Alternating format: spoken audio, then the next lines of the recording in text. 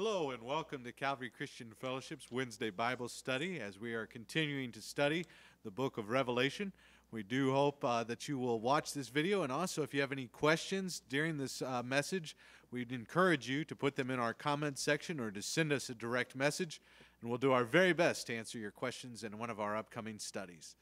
Also, if you have any prayer requests or praise reports, feel free to use the information which is on the screen to reach out to us and let us know, that we may include you in our daily time of prayer over the needs that come in, as well as rejoice in the great things the Lord is doing in our midst. God is doing great things, and we hope to be a part of hearing some more miracles of praise. Another thing, if you are enjoying our Bible studies, we want to encourage you to like our Facebook page as well as subscribe to our YouTube channel. We do put our content on various social media platforms, but you can find our messages on Facebook and on YouTube. And we would greatly appreciate your support in subscribing to those things to receive the latest updates. If you'd like to be a blessing to Calvary Christian Fellowship with your tithes or your offerings of support, you may mail them to Calvary Christian Fellowship, P.O. Box 25544, Fort Wayne, Indiana 46825. And God bless you for continuing to support our ministry. And finally, we do want to invite you to come and worship with us this and every Sunday at 10 a.m. We meet at the Community Center in downtown Fort Wayne. The address is 233 West Main Street, Fort Wayne, Indiana 46802.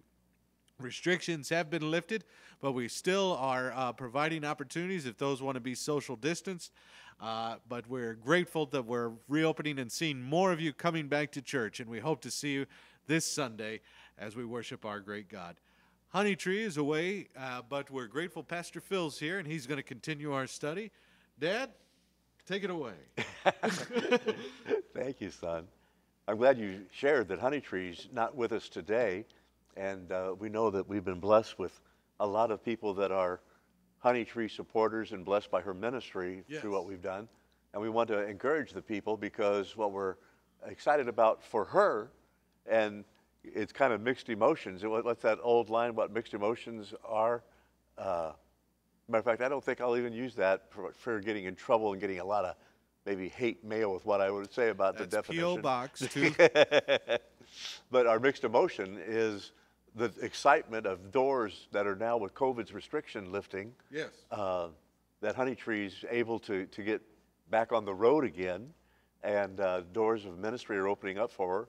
But that means that we're going to be missing her here at Calvary Christian Fellowship, and the blessing during the COVID that she has been to our congregation and to our team here. Yes. But you and Brother Ben and I are going to be the three stooges and try to keep everything continuing on with the Word of God in the book of Revelation. And we're going to get right into that now. Good. We're going to be looking in Revelation chapter 18. And as we shared the last time that we were together, chapters 17 and 18 go together because we're looking at what's referred to as Babylon.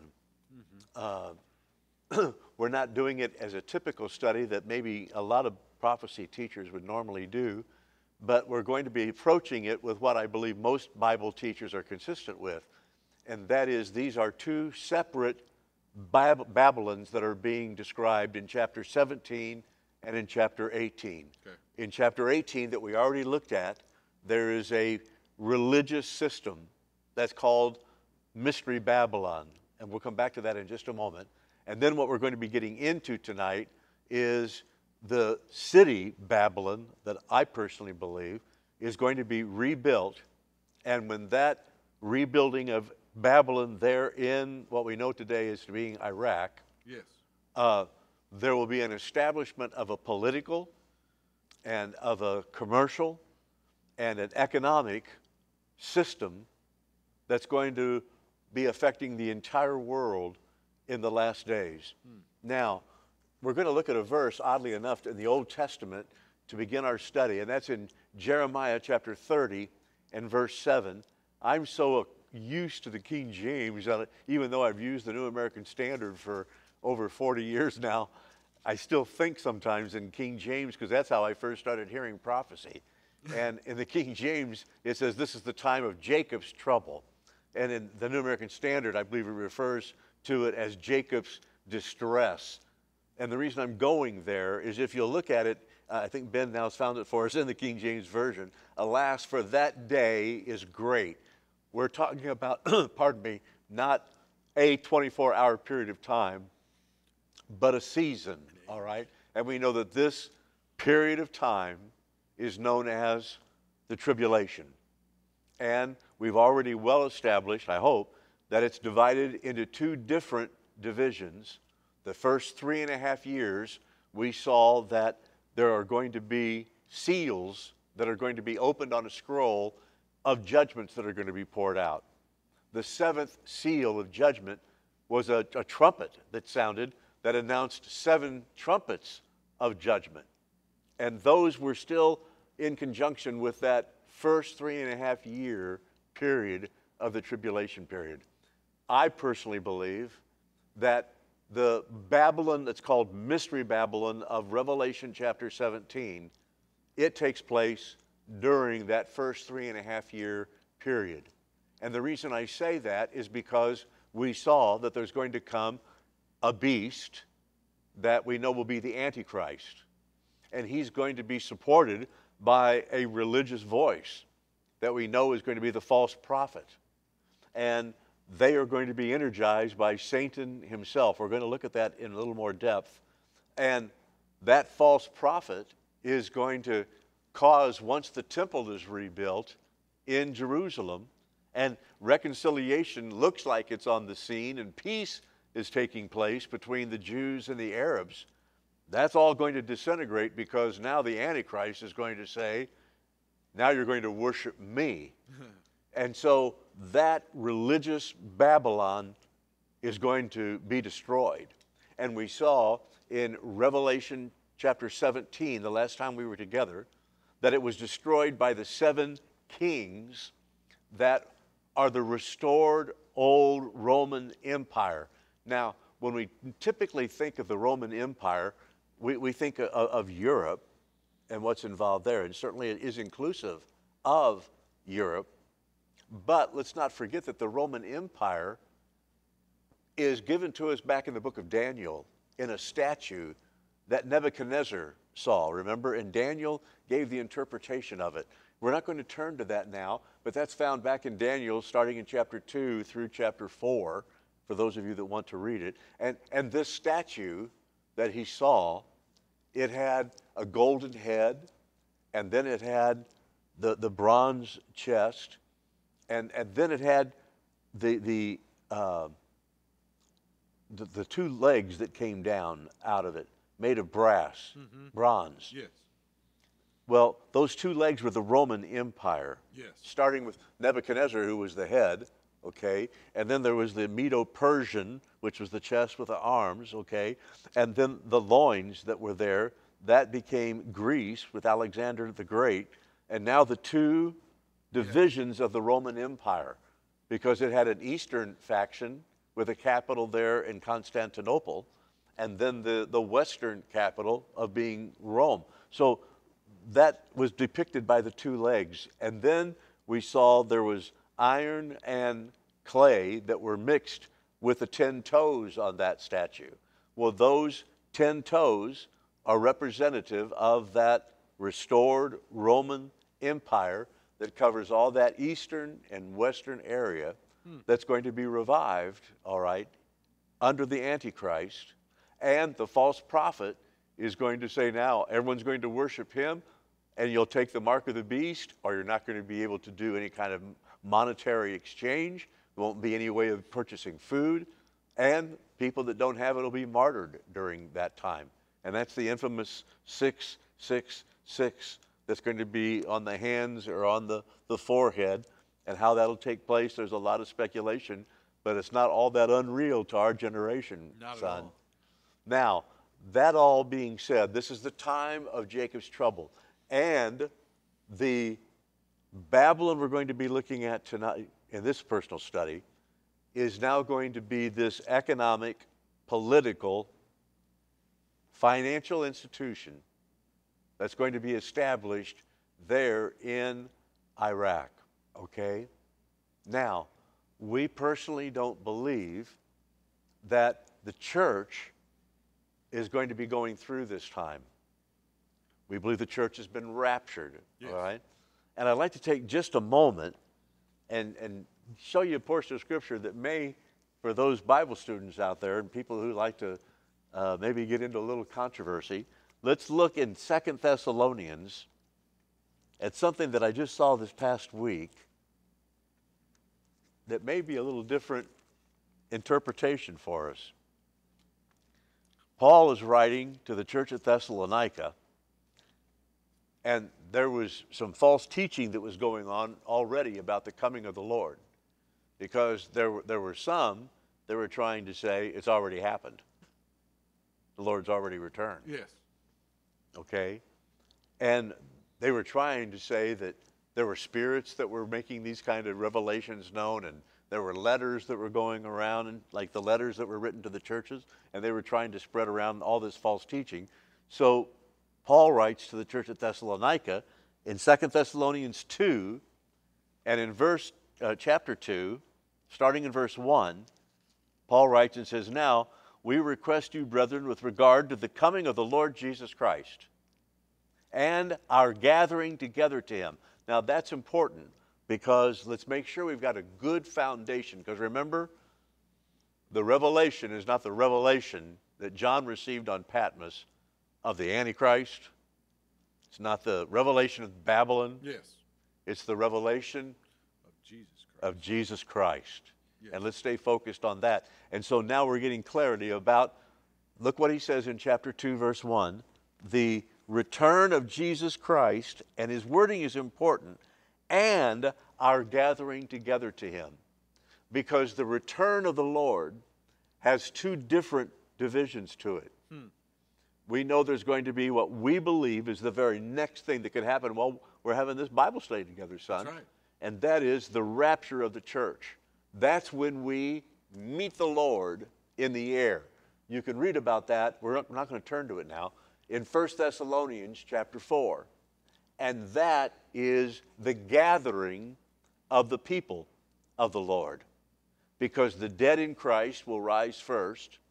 And it says in 1 Thessalonians 4, those that are alive and remain will be caught up to meet him. And that's where we get that Latin word, rapturus, will be raptured up to meet him in the air. Now, that's what it says in 2 Thessalonians 2:1. That's the gathering together to him. But we know that after this tribulation period, we're getting ready to see it. As soon as we're going to see this economic empire of Babylon in chapter 18 destroyed, and it will be destroyed now at the end of the tribulation. Mystery Babylon at the end of the first half. Now, economic Babylon, it's going to be destroyed at the end. And when that is destroyed, that's when the Lord is going to return. And we're going to return with him. So now look at what Paul says. I don't want you to, with regard to the coming of the Lord Jesus Christ, that's his second coming, and our gathering together to him, that's the rapture, that you not be quickly shaken from your composure, verse 2 says, or be disturbed by, remember I said this, by a spirit, or by a message, or by a letter, as if from us. They were trying to say, hey, this is what Paul's teaching, to the effect that the day of the Lord has come. Now look very, very carefully at this. Let no one in any way deceive you, for it will not come unless the apostasy comes first. Now, a lot of people have taught, and it could be taught, okay? And that is that there's going to be a great falling away that's going to happen. And that's what my translation said, a falling away. That's what the King James says, I believe, doesn't it? Because that's what they hold to, and that is that because we're seeing so much lukewarmness and the Laodicean church age, yes, which is the lukewarm church that Jesus said, I wish you were either hot or cold, but because you aren't, I'm going to spit you out of my mouth. And that was the church that in the last days, if that's how that's going to be interpreted, it says that Jesus is standing outside the church. He's not even inside the church. He's knocking on the door saying, can I come in? Okay. Well, the problem with that, which if you looked at today the United States, and if we take a look at what we just saw with this religious system that's there, there could be everyone to believe, lead us to believe, rather, what everyone says, that there's going to be a falling away that's going to take place before the Lord returns. But the problem with that is, did you know that there are great revivals that are taking place in South America? That's right. There's great revivals going on in Singapore and in the Middle East and in the Far East and in China. There are great raising up of churches and spirit-filled believers that are happening there. So while we're thinking in the United States, where there's so much lukewarmness, you and Ben and I were even talking about it before we began videoing, that there are so many people that could be coming back to church. Yes. The restrictions have been lifted. They're being vaccinated. People have been vaccinated. And with all that going on, why aren't we returning? But for some reason, people, maybe they become more comfortable. Yeah. And it would be very easy to go, well, there's going to be a falling away. And I'm not arguing with that, but let me give you maybe something to think about, all right? And hopefully others will join with us. Let's go back, because Paul said, I don't want you to get confused about the Lord's return and the gathering together of him. So he's making that distinction about the rapture of the church and the Lord's return. None of that's happened yet. But now look at what he says. Verse 3, let no one in any way deceive you, for it will not come unless you see the word apostasy. Yours is falling away. Let me show you what that, and you can look it up if you don't trust me, in your Strong's Biblical Concordance. Okay? The word that's there translated apostasy, which it can be translated, but it's also translated as to leave, to go away from, or departure. Did you get that? Now, perhaps what Paul is saying is, now wait a minute, the Lord's return, which is going to be the end of the ages when we return with him, and now Jesus will once and for all conquer Satan. He's locked up, and there'll be the millennial reign. We're getting ahead of ourselves in our study. Those are the chapters that are ahead of us. We're the 1,000-year reign of Christ, where we're here reigning with him on earth while Satan is bound. He'll be released for a little bit, so that those people that have known nothing about it will be aware of what they have chosen through Jesus Christ. And then Satan will be judged and cast into a lake of fire, and it'll all be over with, and the eternal reign of Christ, of our reigning with him, will now be the last age. Okay? So he says, before that can happen, before the Lord can return, and all that take place, here's what has to happen first. Maybe instead of saying a falling away, there has to be a departure first. There has to be a rapture. And the man of lawlessness is then revealed. The Antichrist, after the church is departed. And that son of destruction who opposes and exalts himself above everything that's so-called and our so-called God or object of worship, so that he takes his seat in the temple of God, displaying himself as being God, and then he goes on to explain what's going to happen during the Antichrist. Maybe what Paul was saying, more than a falling away, because there's going to be an innumerable company of people that are saved out of the tribulation. That doesn't sound like a falling away to me. There are going to be people that, look at what it says at this place in Mystery Babylon, Religious Babylon. Look at what it says in chapter 18 of Revelation, chapter 4. And I heard another voice from heaven saying, come out of her, my people, so that you will not participate in her sins and receive of her plagues. We'll talk more about that in just a moment. But there are people, even in the midst of this horrible time of sinfulness of the religious system that now is fallen, and the Antichrist stepping up and saying, worship me, and if you don't take the mark of the beast, I'll annihilate you. You won't be able to eat, won't be able to survive. And he sets up an economic system that's controlling the whole world. Think there will still be enough people that the Lord says, hey, come on out of them. And they come out, and they're saved in this horrible time of the Great Tribulation. Thank God. Isn't that amazing? You know, we talk about how hard it is to serve the Lord now. Think of what these saints are going to be like. Now, let's take a look at some things that help bring the clarity. Look in chapter 18, and we'll go to work. How we know there is a distinction in our understanding between the Babylon of the religious system and the one we're getting into now of the economic system. Look at these simple 3 words. After these things. Do you see those? Might want to underline them, because those that go, oh, well, it's all just runs together. No, it doesn't all run together. He's saying those things took place, and after those things, these things are now going to take place. Okay? Let's go into that just a little bit further. Look in chapter 17 and verse 5. Talking about this harlot who is the mystery Babylon. It says in chapter 17 verse 5, and on her forehead there was a name written, a mystery, Babylon the Great, mother of harlots and of the abominations of the earth. Now that's her name, right? Because that's what it just said very clearly. Yes. A name was written. But let's look over in chapter 18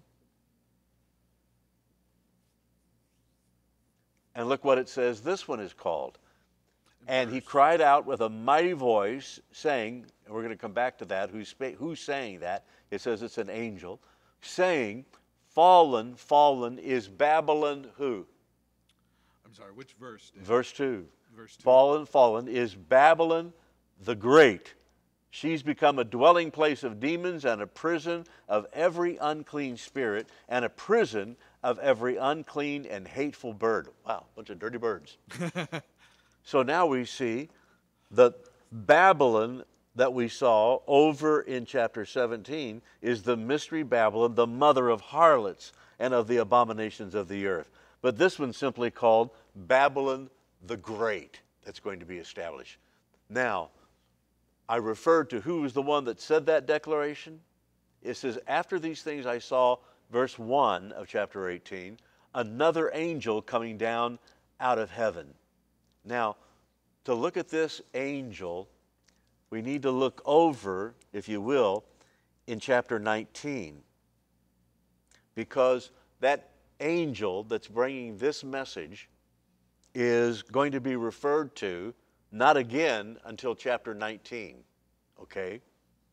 And this is after, I'm kind of jumping ahead here, all right, after the destruction now of this Babylon the Great, this economic system in the city of Babylon that's affecting the whole planet, Earth, okay? It's going to be destroyed. And I hope you can stay with me through all this. I know I'm bouncing around. Am I making this clear so far to you? Clear as mud. Okay, well, that helps a lot. Okay, once it's destroyed, we're now going to hear a hallelujah chorus break out. In Revelation 19, and we'll get to that next week, there'll be 4 times in 6 verses we're going to hear up in heaven, hallelujah, hallelujah, hallelujah, okay? And that's all taking place. And while that hallelujah chorus, and this was our sermon today at our church at Calvary Christian Fellowship, verse 7 says in chapter 19, let us rejoice and be glad and give glory to him, for the marriage of the Lamb has come. Now that Lamb we know is Jesus Christ and his bride who's made herself ready. That's us, the church, okay? Because we've now come through the 7-year tribulation while we've been with him at the judgment seat of Christ, and everything's all been taken care of. And now it says it was given to her, the church, to clothe herself in fine linen, bright and clean, for the fine linen is the righteous acts of the saints. And the righteous act that we did as we accepted Christ as our Savior, when we did that one act, think of it, son, He who knew no sin became our sin, that we could become the righteousness of God. That's the only righteous act we could ever do. Yes. Now look what else it says. Then he said to me, now who's that he? Well, that's that angel that came down out of heaven that brought this message. Okay, now look carefully. He said to John, verse 9, chapter 19, blessed are those, write this down, blessed are those who are invited to the marriage supper. Now we'll talk about that when we get over to chapter 19. Who are these guests that come to the marriage supper of the Lamb?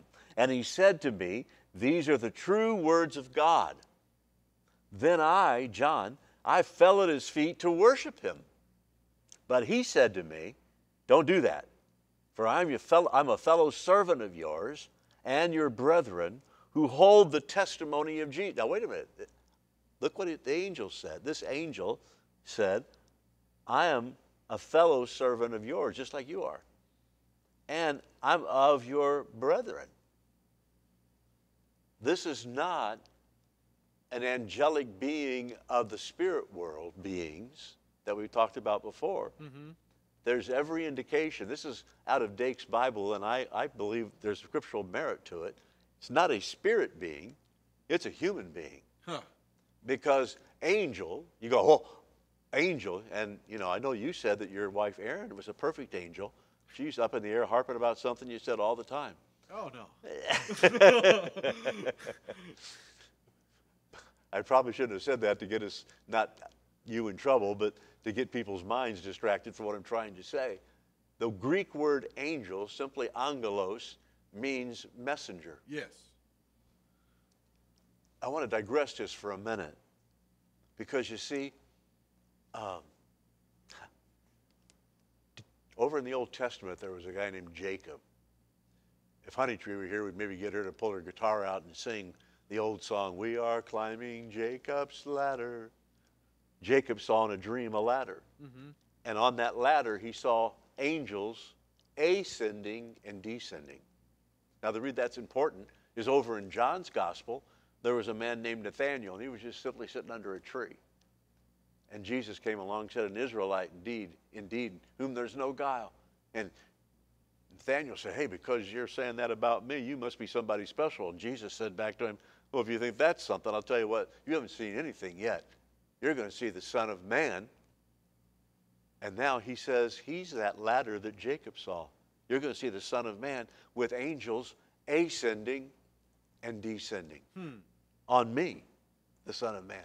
And that's what we can do. We can now ascend as messengers of God if we're willing to be. And heaven, that's why we pray the Lord's Prayer that says, we say, Father, have your will on earth as it is in heaven. And we touch heaven to receive a touch of heaven that we as his messengers can be messengers here on earth. And here we're seeing one of those that takes place. You say, hey, I'm a fellow servant just like you, John. I'm of the brethren just like you. But I've been sent from heaven to bring a message. I've been up there and I've received something and I'm giving it to you. I believe, son, that when we're doing things like what you're doing on Saturday and the people that meet on Friday in our fellowship, our little tiny church, all summer long, has made it possible. And you said it was even announced on television. Yes, that's what I was told. That's right.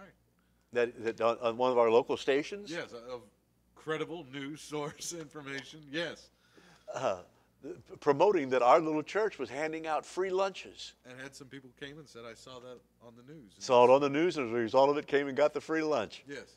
That's amazing. Yeah, and you know what? Inside those free lunches, where you get a sub sandwich and it's chips. It's a different thing each week. Every week, that's a different meal? Amazing peanut butter and jelly sandwiches. People were raving about them. I won't go further than that. But, yes, it's something different, and it's balanced, and it's good. And then we got cold water, too, for these hot summer days. For hot summer days? Well, you know what? I'm kind of letting something out of the bag. But what's important is not that we're giving out those meals. Yes. But every time someone gets one of those bags, they're receiving the gospel message. Mm-hmm. And inside the bag, they're receiving an invitation that if they don't have any place else to go, they're welcome to come and worship with us and learn more about a Jesus that so loved them, he gave his only begotten Son. That's right. And they can simply receive him by confessing they're a sinner and ask him to become their Savior. And if they want to grow in that grace and that knowledge of the Lord, they can find any church that's a Bible-believing set of believers. And if they don't know where one is, they can come right here to Main Street and join us on Sunday mornings at 10 o'clock. Yes. And I believe every one of the people, we're so blessed, Pastor Andrew, you and I, that we have people on Thursday that get up on 7:30 in the morning to get on the phone. That's right. And join in with a conference phone with the ladies praying together and the men praying together for 30 minutes. They don't pray about their own lives, just whatever the needs are in their life. Great They're foundation. touching heaven. Then there are people that come to the place where the meals are all being assembled together, and after they are, we come around and anoint them while we put the gospel message inside each one of them and pray over those at 4 o'clock on Friday. Every Friday is anointed and prayed over. And then on Saturday, you take a team of people and they all go and get the lunch and hand them out in the middle of all that heat in the middle of the day. You know what I believe they are? I believe they're just like those angels that we look in the book of Revelation and see we're one, not like the spirit beings, because he says, hey, I'm one of your fellow servants. I'm a brother just like you. You can't worship me. You got to worship God alone, okay? And we can be messengers while we're here on earth. If we'll let a little bit of heaven and the Spirit of God touch our life, we can take the gospel message to other people, just like this angel that comes. Now, let's go back, all right? So we're looking at a little bit of a contrast, because after chapter 17 comes chapter 18. It's brought by an angel, and he's going to announce a different Babylon with different names. And let's look carefully at what it says in chapter 18. Sorry, just to go back with this person that Yeah. you're saying. Now, would this be a person that we would think possibly was raptured?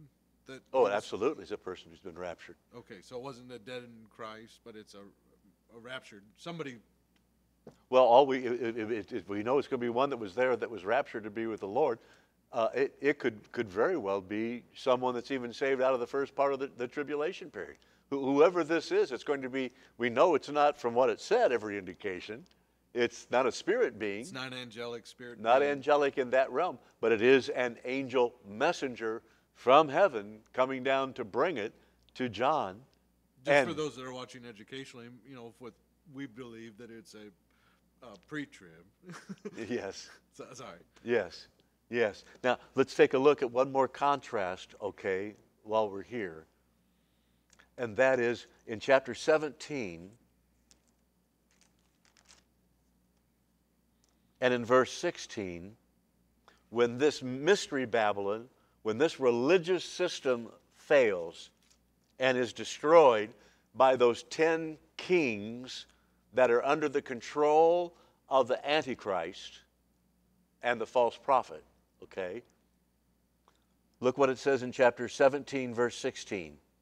And the 10 horns which you saw, those are the kings, and the beast, that's the Antichrist, these will hate the harlot, that's religious Babylon, and will make her desolate and naked, and will eat her flesh, and will burn her up with fire. When she's destroyed, there's going to be rejoicing takes place. These 10 kings that join in with the Antichrist, okay? Yes. And they destroy this religious system that now the Antichrist is going to be established to worship. There's great rejoicing when that Babylon is destroyed, okay?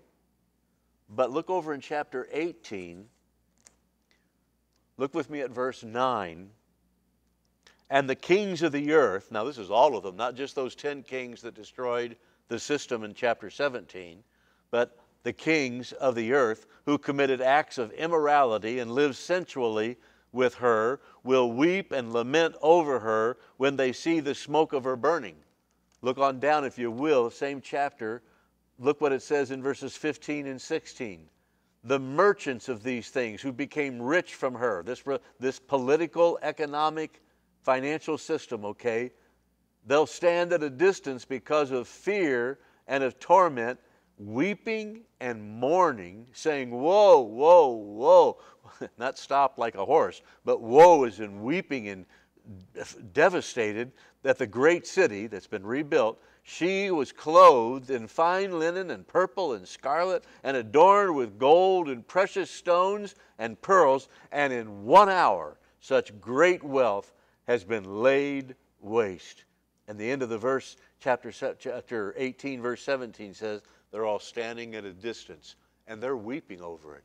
So this is how I personally believe, and tried well to establish in this Bible study, the difference between chapter 17, the religious system that falls apart, yes, and it's destroyed, as we saw, by kings. Mm-hmm. But we're going to find that this kingdom, this establishment, this Babylon, when it's destroyed, is not done by earthly power. It's going to be done by an intervention of devastation that's going to take place. There's going to be an earthquake. It's going to divide all of Jerusalem that's going to be established into 3 different sections when this earthquake takes place. And Babylon will be destroyed. There's going to be a great economic system in chapter 18 that's described. And when this destruction comes, there's going to be great merchants that are going to be transporting, and you talked about this in our last study together, of what goes through like the Suez Canal, all of that merchandise that is handled then. Well, this is going to be even more exploited during this time. And there's going to come a giant millstone, okay, out of the sky.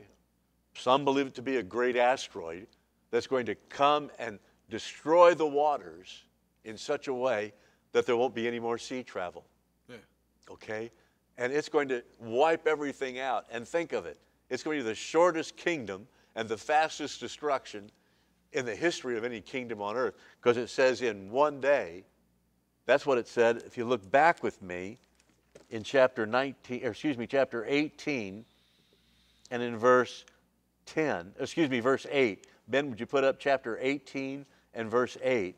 For this reason, in 1 day, her plagues will come, pestilence and mourning and famine, and she'll be burned up with fire. For the Lord God is the one who will judge her, and he is strong.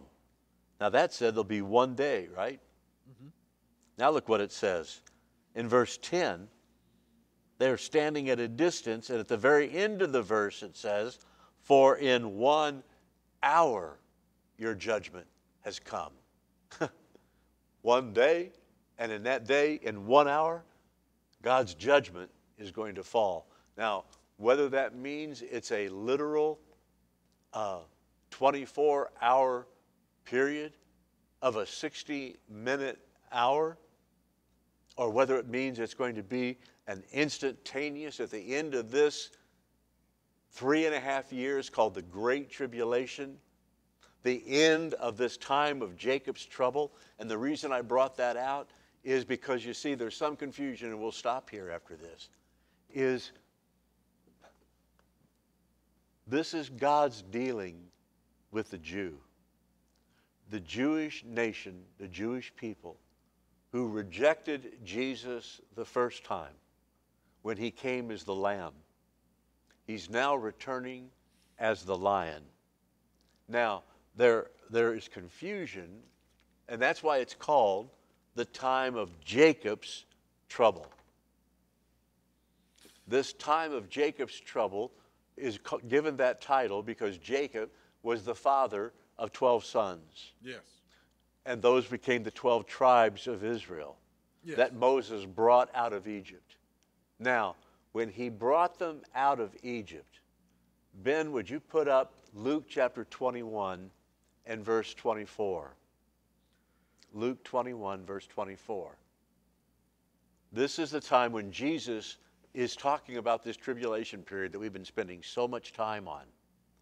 And he says, and they will fall by the sword, and they will be led captive into all the nations, and Jerusalem will be trampled underfoot.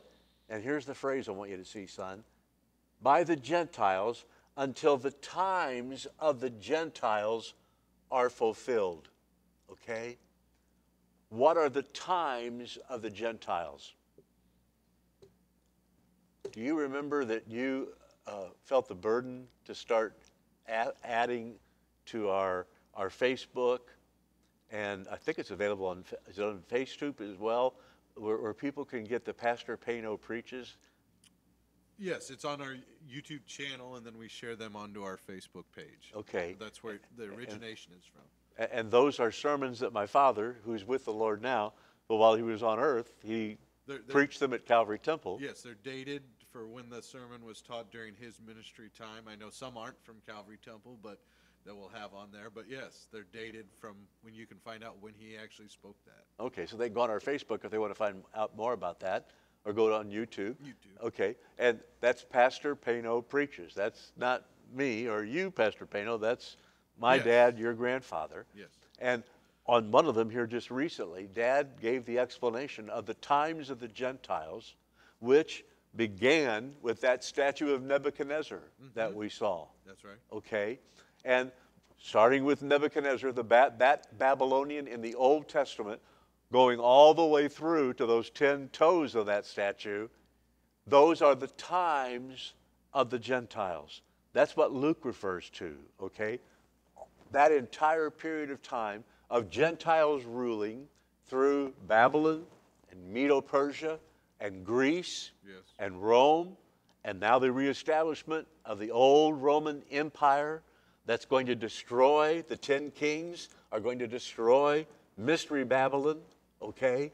And they're going to see established the city of Babylon and the economic system, okay? This is all the times of the Gentiles. Now watch carefully. Look over in Romans 11 and verse 25. Romans 11 and verse 25.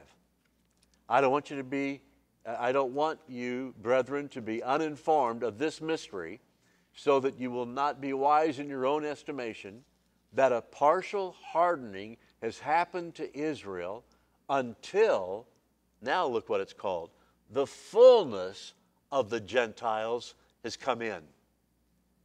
Now, I'll try to tie this all together before we close here in just a few minutes. The times of the Gentiles, that began under Nebuchadnezzar in the Old Testament. It comes all the way through this tribulation period until the return of Christ. During this time, there's been a hardening on the heart, partially, by the Jews,